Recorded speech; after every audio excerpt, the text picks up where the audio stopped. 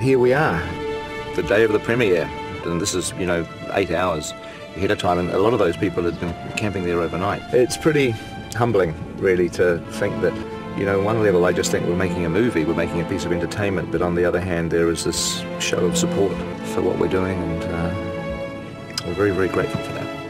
10 years later. Nerdrotic.com. Things must be really bad at Amazon right now because it looks like fan attacks are back on the menu, boys. Bottom line, once again, Amazon has hit panic mode and decided to create an ill-advised, yet they went ahead with it anyway, Access Media article that calls the fans who criticize this show patently evil. We don't want to bury the lead here, although it's not in this headline. Don't worry, others will run with it. The Rings of Power showrunners break silence on Backlash, Sauron, who's Halbrand, by the way, and Season 2. Two first-time showrunners, which shows, who landed TV's biggest series give THR a behind-the-scenes tour as they navigate challenges even scarier than Mordor, from patently evil online trolling to massive industry expectations. And I love the smell of cope in the late evening. It smells like victory, and that's exactly what this is. Again, don't get down when you see headlines like this that were derived from this article. Rings of Power showrunners discuss patently evil backlash to show. I don't see how people who are saying these things think they are fighting for good. It's patently evil, says one of the showrunners who is currently vandalizing what a lot of nerds think is sacred text while continuing to lie to all of us while working for a giant trillion-dollar company. Before we even get into this article, I will tell you, JD Payne and Patrick McKay, if we felt for 1 second that you approached this with any kind of respect towards Tolkien and his lore, we'd be fine with it. We'd be your biggest fans. But now that we've actually seen your show, after we've heard all of your words, and hate to use a phrase from another fantasy series, words are wind. We know you're full of shit. It seems to me that he poured everything he knew about early literature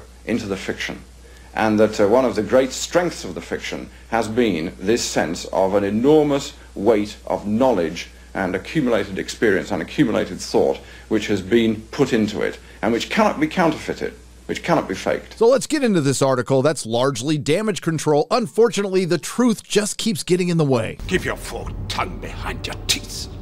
We're going to edit out the fluff of this article, and I'll just give you the meat and give it to you raw. The Rings of Power Season 2 showrunners McKay and JD Payne give a walkthrough of the sequences. They plan to introduce more iconic locations, familiar Middle-earth characters. Why? Don't you want to introduce more original characters? A massive 2-episode battle. This is obviously top secret stuff. No media has been allowed on the fantasy drama set, let alone in this room. By the way, they call that room the War Room because they declared war on Tolkien, but the showrunners wanted to give the world a peek behind the curtain to reveal what it's like to manage the biggest flop of all time. I'm sorry, the biggest TV series ever produced. Since Amazon's billion-dollar disaster launched on September 2nd, the anniversary of Professor Tolkien's death, The Rings of Power has been blessed with strong shill acclaim. 84% positive on Rotten Tomatoes. The majority of that 84% coming from shills who only watched the first 2 episodes. And dragged by online fan bashing, its audience score is at 39%. Correction, it's actually at 38%, and I'm guessing most of that audience has seen most of the series, unlike the shills. 38%, which includes an unknown degree of review bombing at the hands of internet trolls. I'll ask the potential over 550,000 of you who have subscribed to this channel, thank you very much, a simple question.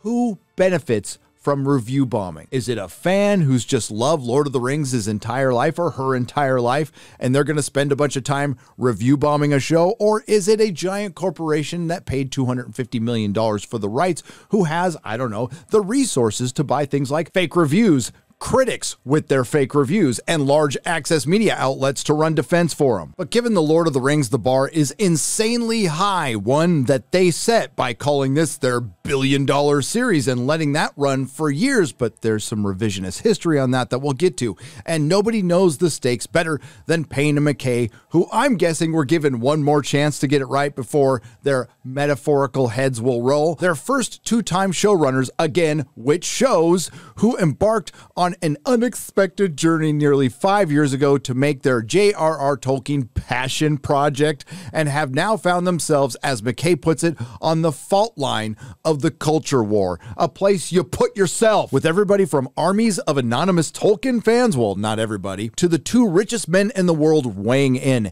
It ain't easy to focus on writing scripts and managing a cast and crew of 1,300 on the most complicated TV production of all time when Elon Musk is slagging you on Twitter. Oh, I'm sorry, is making pretend with unlimited resources hard for you? By the way, I have no doubt that Amazon instigated this article because in this next paragraph, they take a shot at HBO, the Peter Jackson trilogies, and attempt some revisionist history. Sources say HBO pitched the Tolkien estate on retelling Middle-earth's Third Age, essentially remaking Peter Jackson's beloved Lord of the Rings trilogy. Remember that word beloved, because it's followed with this, which grossed a lot of money and a lot of Oscars. The estate had its gripes with Jackson's adaptations. The late Christopher Tolkien, the author's son, said they eviscerated the books, and I have no doubt that he said that, and I have no doubt that Tolkien would have said that, but I loved him, but wasn't interested in treading the same ground. So they decided to go with Amazon, who was going to retell the events of the Third Age in the Second Age. We get some lip service about the Tolkien estate wanting to guard his legacy. Then we get to the most important thing,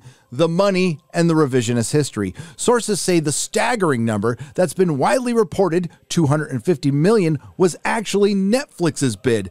Kind of funny that Amazon's just let that float out there until today, and that Amazon's number was tens of millions less, albeit still staggering. Netflix pitched doing several shows, such as a Gandalf series and an Aragorn drama. They took the Marvel approach, said one insider to the talks, and that completely freaked out the estate. Okay, good. But that still doesn't make any sense because the estate turned down HBO's remake of The Lord of the Rings again. Good, but then you went ahead and remade The Lord of the Rings in the Second Age with girl bosses going full The Force Awakens. Then they give us this big history, which we've already gone over 100 times, on how this disaster was made and how big of fans Patrick McKay and J.D. Payne were of The Lord of the Rings, just like they said they were of Star Trek. I've been a Star Trek fan since I was, 15 years old, and am totally versed in the next gen, history, and embarrassingly know like a lot of the episode names by title, and we'll reference them as such when talking about development stuff. Right. Best of Both Worlds Part 2, we actually had the with the Borg when it just gets really. Hearing my co-writer and I brainstorm is like watching 2 Mad Men. And how did that turn out?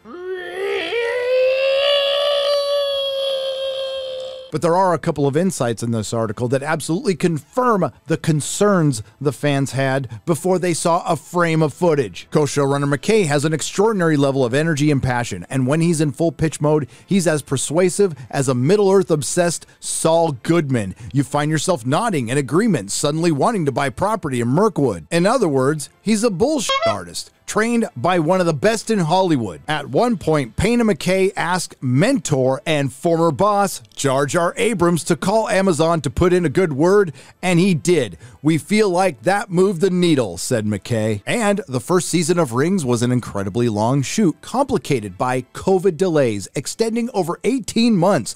The filming was done in New Zealand with bad reboot veteran Lindsay Weber brought on as a key executive producer. So the guys and gals that repurposed and destroyed Star Trek, repurposed and destroyed Star Wars, are now coming on to repurpose and destroy Lord of the Rings. How is anybody surprised? Some people had nice things to say about the pilot and the second episode, or they didn't have nice things to say, but I hope they stay for more episodes, McKay says. Unfortunately, they didn't.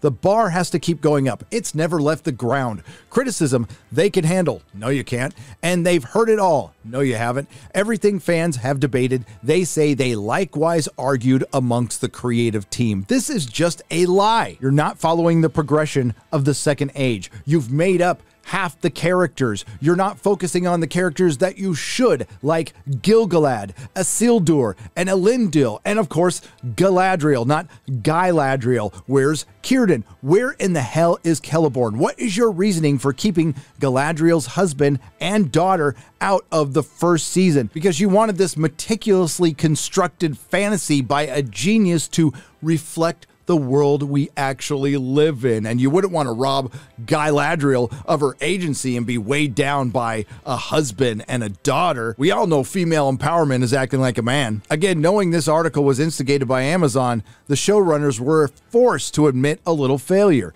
They readily admit, for instance, that some of the first season episodes lack the urgency fans expect from Tolkien adaptations. They don't have any urgency, but Amazon isn't lacking for urgency because they've rushed into filming season 2. It just started filming on the 3rd of October. The good news is we're still not going to see it for 2 years. Still, McKay notes they expect to work on season 2 for another couple of years. Thank God for small favors. The showrunners talked about wanting their series to be remembered in 60 years. It's not going to be remembered in 60 days. This thing is doomed.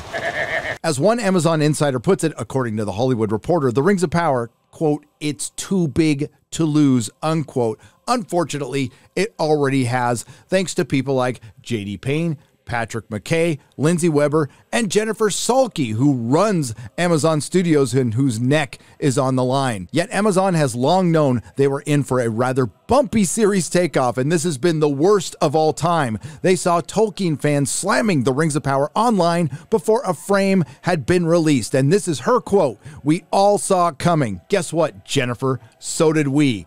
There were no surprises." Again, totally agreed, Jennifer. Having insight into our global audience, we also have insight into darker sides of how people can manipulate reviews and have other points of view that we wouldn't support. In other words, we knew we had a giant global disaster on our hands. Notice how she conflated manipulating reviews with having views we wouldn't support. Views like respecting the lore. So the streamer announced it was switching off reviews for the show on its platform for its first 72 hours after its premiere and then kept them off for an additional 5 days. The company continued to monitor reviews. Some vanished so fast, it was like they were wearing the One Ring. In other words, these were legitimate reviews from their customers that they had to get rid of because this is too big to lose. Amazon claims there has been a coordinated effort to attack the show for daring to diversify Tolkien with strong female characters and people of color. It's an explanation that satisfies the media but inflames some fans who feel the company is dismissive of any criticism and arguably risked escalating what might have been a short-term dust-up into an ongoing fandom trench war. If you don't like this TV show, you're racist. If you don't like this movie, you're an istophobe. And everybody is tired of hearing it. Many point out HBO's House of the Dragon faced similar trolling for its diversity moves, yet its audience scores weren't impacted at all because the show's good. And isn't that interesting that we have two fantasy series running at the same time and they're supposed to be doing as well as each other, but one is much more well received and one is getting trashed because it's a bad show. And right on cue, it's your fault. But this article gets worse. But it's also possible Ring's percentage of agenda-based reviews might be much higher than for Dragon. Tolkien's world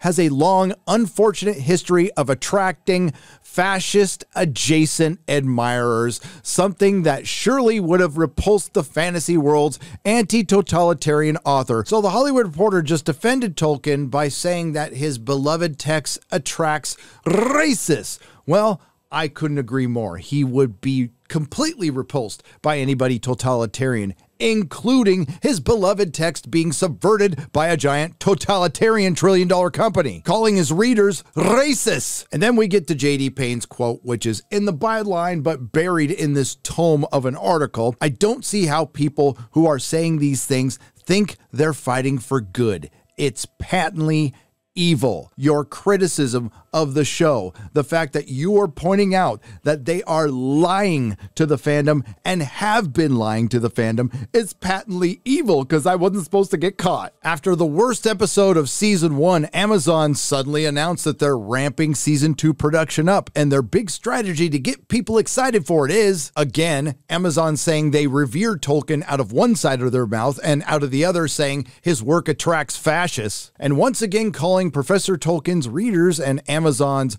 potential or current paying customers racist and adding that they're patently evil. Sounds like the same strategy as season 1 to me. But let's end on some good news. Nielsen ratings released on September 29th paint a highly successful launch roughly compatible with Dragon, House of the Dragon. Precise comparisons are nearly impossible because of several factors we won't bore you with, including Amazon not sharing any of their numbers. One industry insider familiar with Amazon's inner workings suggests the other fantasy show, House of the Dragon's performance is more anxiously followed than the company lets on. I love some unintentional truths. It was never about the critics, it's all about the consumers. I hate that word. The insider says all Jeff cares about is consumer obsession, not the paying customer. If you look at the history of Amazon, every division lived and died based on that. Dragon matters because all of a sudden there is a benchmark. It is their closest comp to success. When they saw Dragon grew in its second episode and brought in 20 million viewers, they were shitting their pants. Of course they're shitting their pants. And again, the cope in this article was unreal. It was pure damage control. I've never seen anything like it. And it's because the Tolkien fan and the paying customer were right. We were right yesterday, we were right today, and we're gonna be right tomorrow. If you like what you heard, please like, share, and subscribe. If you didn't like what you heard, I thank you for listening this long. I'll see you in the next video. Nerdrotic.com. Cast it into the fire! Destroy it!